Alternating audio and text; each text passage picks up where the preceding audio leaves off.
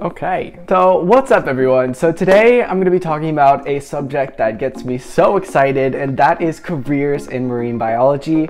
This field is just so exciting and there's so many super cool things that you can do. So today I'm going to be talking about 10 specific things that I've either personally had experience with in the past few years or I've done a lot of research on because I was very interested in actually pursuing them as a career. So anyway, if those types of things are of interest to you, if you like hearing about marine career advice or environmental career advice, then I encourage you to subscribe to this channel because I often talk about those types of things. And I also wanted to add a little disclaimer to this video that the careers that I'm going to be mentioning in this video are mainly geared towards the United States, but generally speaking, these types of positions you can find in other places in the world.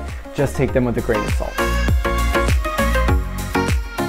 So the very first career that I want to talk about within marine biology is a dive safety officer. So I was actually an intern under a dive safety officer for my last semester of college, which was actually only a few months ago. So I got to see a lot of ins and outs of this kind of profession, and it's a pretty cool one. So basically, a dive safety officer is in charge of all of the dive operations of a research facility or a university. So the dive safety officer I was working with, some of the typical things that he would do is maintain all of the paperwork associated with all the diving operations for our research facility at our university, and he would also maintain all of the organization of the dive locker and make sure that all of the scuba equipment was ready to go and was safe to use. He also led a safety class where he certified all of the new scientific divers for the university, and he also got the opportunity to dive all of the time. He was diving like at least once or twice each week.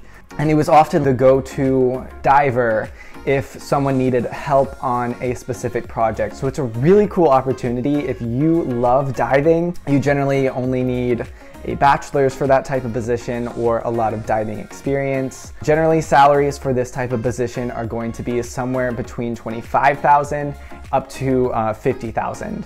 And that's going to vary a lot from the facility or university that you're working with.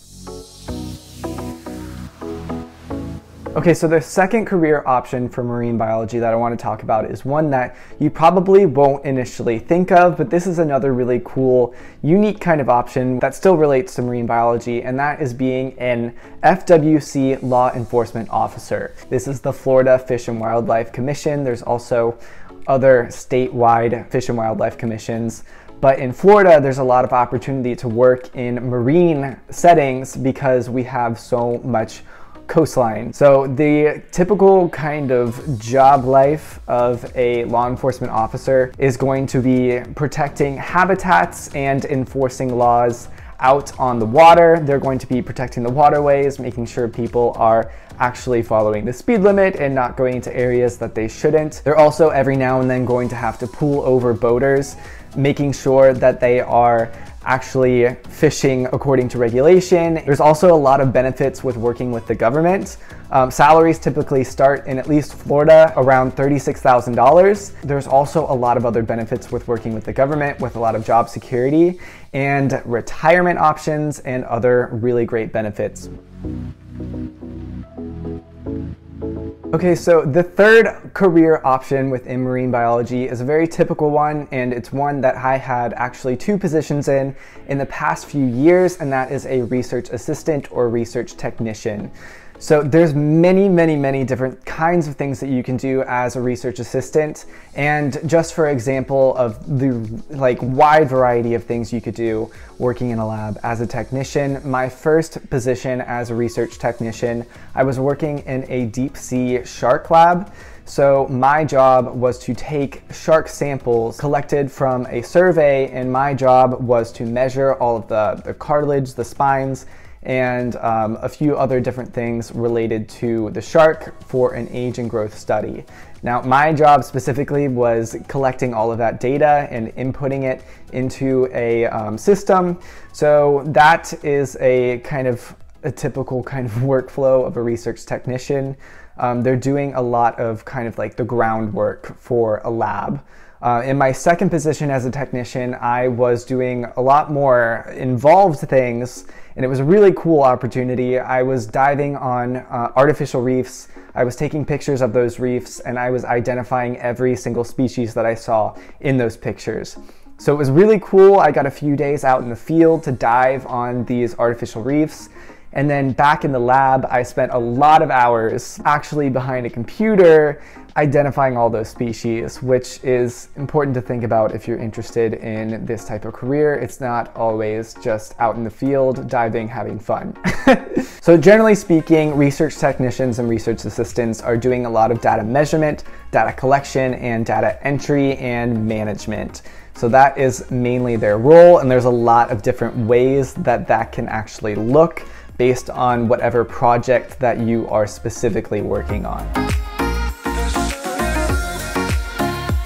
Okay, so the fourth job option within marine biology is something that you might not typically think of, but is really cool and really integrated with this field, and that is public relations. So public relations specialists or public relations coordinators are going to be the ones managing social media accounts and managing kind of like the news outlets. At my research facility that I worked with at my university, there was a public relations specialist, and their job was to run all of the social media accounts and generate all of these exciting stories related to all of the research that we actually did. This kind of job is a really cool opportunity to do something creative and advocate for the types of things that we do in marine science. Typical salaries for this type of position can range anywhere from $40,000 all the way up to $70,000. There's going to be a lot of range with this based on the organization that you're working with. Okay, so the next two jobs I'm going to talk about are related to non-governmental organizations. And if you're not familiar what those are, they're basically nonprofits, and they are working towards some social or environmental cause. So there's many NGOs out there. Non-governmental organization is the same as an NGO, but there's many NGOs out there that are working towards marine issues and raising awareness for them.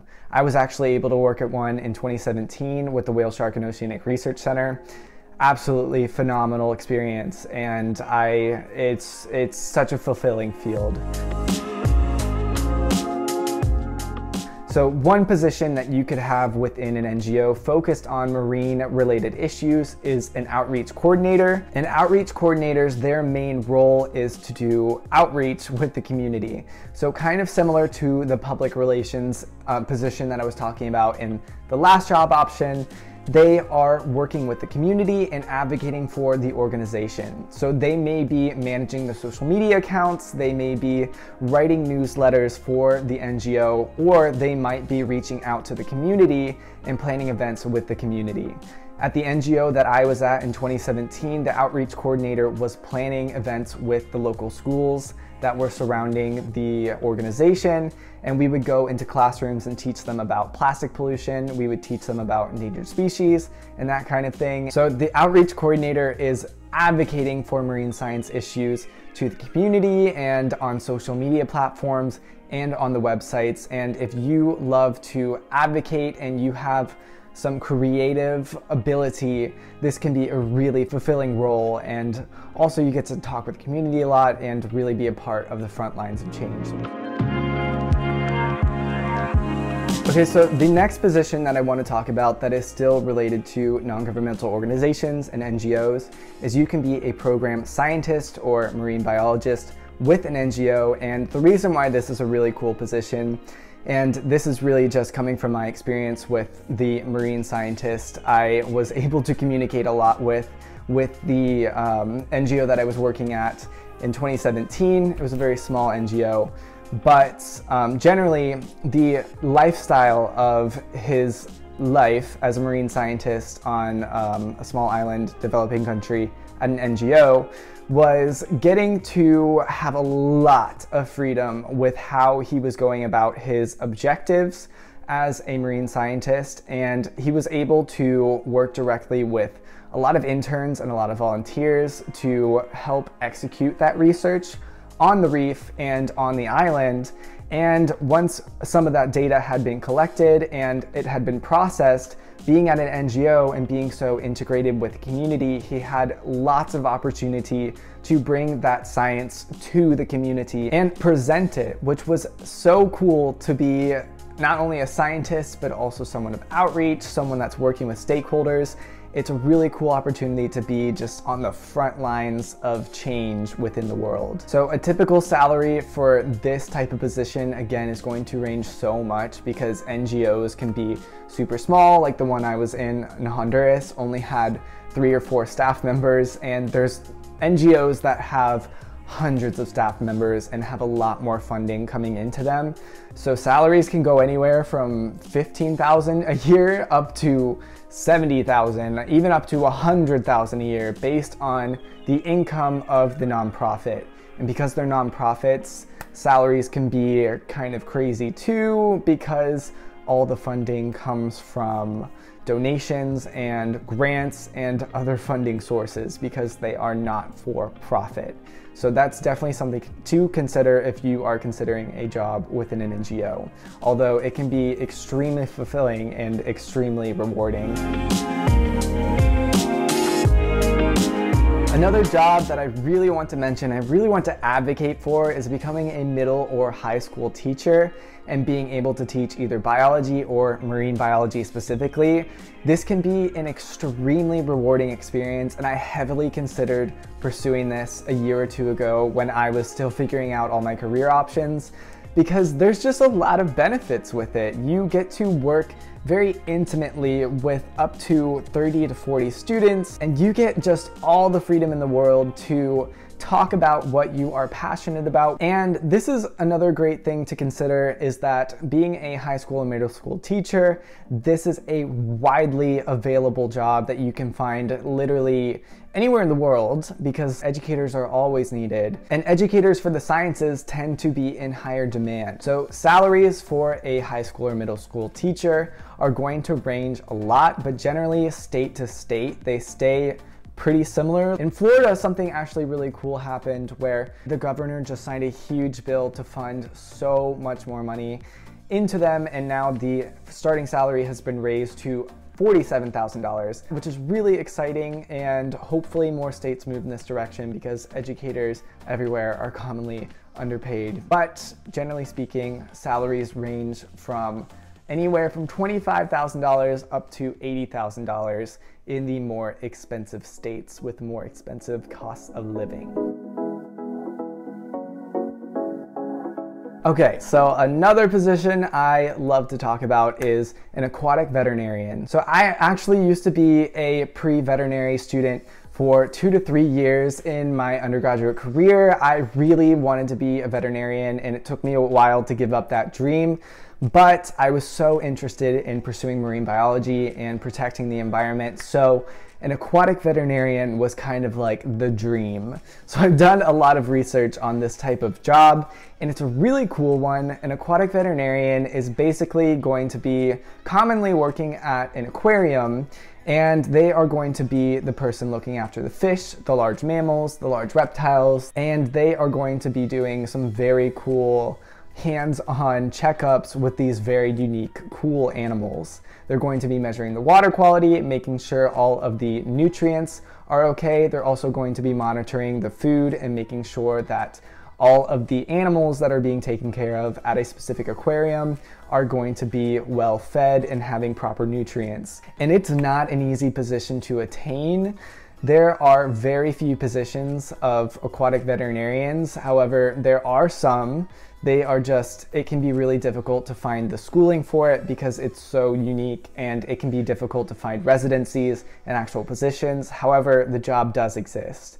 There is also another type of aquatic veterinarian that doesn't work specifically with aquariums. They might do like a private practice kind of thing where people actually take their fish to go see a veterinarian. This actually is a thing, believe it or not. And it actually, I mean, it makes kind of sense. If you're spending hundreds and hundreds of dollars on koi fish, you want to make sure that they're actually healthy. So there is a profession where people take in their fish and various aquatic animals to a private veterinarian. Okay, so the last job I'm going to talk about within marine biology is definitely the big one, the one that everyone wants to be when they are a little kid, and that is the full-out marine biologist at a research institution or a university. So a professor can do many different things, but generally speaking, they are going to have some level of coursework that they are actually teaching, and they're going to have some level of research that they are conducting themselves. Sometimes they're 100% research, sometimes they're 100% teaching, but most of the time they're going to have a balance of both. The lifestyle of a professor is extremely busy, but it is extremely fast-paced, and it can be very exciting. So these are the people that usually they'll spend some portion of the year in the field. This can be anywhere in the world. This can be at the bottom of the ocean. It can be out on the open sea. It can be in Antarctica, or it can be in the Galapagos. There's many, many different places that a biologist can work. It all depends on what they are specifically interested in doing. So this is why it is really desirable for many people that are interested in marine biology to pursue, because once you're a professor, you have a lot of freedom to pursue exactly what you want to, teach about it, and explore it and research it. So marine biologists are going to spend a lot of their time writing grants and getting funding. This is a very, very important part of being a marine biologist. You really have to prove yourself. They're also going to spend a lot of time writing reports and actually analyzing the data they collect. It's actually a very small portion of time that they are actually in the field doing things like tagging sharks or chasing stingrays or dolphins or whatever in the field. I mean, they get to do some very cool things, and they get to do those things, but it's only a small part of the year. So definitely recognize that. You have to love science. You have to love the whole grind of getting funding, getting people excited about what you do, and actually coming up with a whole plan to go into the field, and then spending almost a whole year working on the things that you learned and collected during that time. So it's also important to recognize you need to have a PhD to usually get to this point. But once you have actually gotten to the point of being a professor, the salary is quite nice compared to all of the other jobs that I mentioned in this video. According to the data from the American Association of University Professors, an entry-level professor is going to be making close to $72,000. A full professor is going to be making around $100,000, although it is incredibly hard to get to that point. Once you're there, it's a very comfortable kind of position. You usually have lifetime job security. That's what's called tenure, but it can be very difficult to get there. Super cool career, but definitely lots of things to think about if you're thinking about pursuing the whole thing, the whole marine biology thing. Okay, so before I end this video, I want to give some really incredible resources for finding these careers. There's a lot of things that have been really useful to me in actually finding opportunities within marine science, and I want to share some of those. The first one is Coralist. So Coralist was started by NOAA back, I think it was 25 years ago. But it is a really cool email list that people contribute to, saying different opportunities that are happening within marine science. This could be internships, really cool papers that have recently been published. This can be scholarship opportunities, or it can be jobs. So definitely look at that resource. It's been so useful for me. Another really great resource for keeping an eye out for these types of opportunities is Ecolog. This was started by the Ecological Society of America, and same kind of deal, except this is within ecology. So I hope you found this video useful. I hope that you got something out of this. I know when I was an undergraduate, when I was a high schooler, I thought the only job out there was to actually be a research professor at an institute doing marine biology, but there are so many jobs out there where you can be pursuing your passions and doing what you are passionate about. And I hope that this video lets you know a little bit more about what's out there. So if you found this video useful, please give it a like. It helps me out a lot as a new YouTuber. And please stay tuned for more videos like this in the future. Please let me know some comments in the comment section below of different things you'd like to see related to marine science or environmental science or anything, whatever you're feeling. And anyway, I'm talking a lot. I hope you have a wonderful rest of your day. See you in the next video.